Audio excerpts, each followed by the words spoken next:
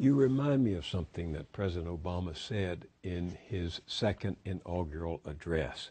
We are true to our creed when a little girl born into the bleakest poverty knows that she has the same chance to succeed as anybody else because she is an American, she is free, and she is equal not just in the eyes of God, but also in our own.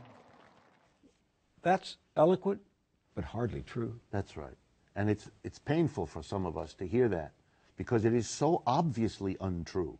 It is so obviously contradicted by the realities, not just of those who work at the minimum wage, but all of those who work at or even at 50% above what we call the poverty level.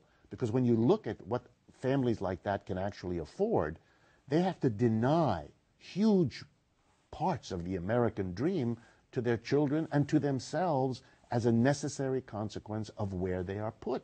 And I don't need to be an economist to put it as starkly as I know how. We can read every day that in the major cities of the United States, apartments are changing hands for $10, $20, $30, $40 million. People have enormous yachts that they cruise. We all see it. We all know it. We even celebrate it as a nation.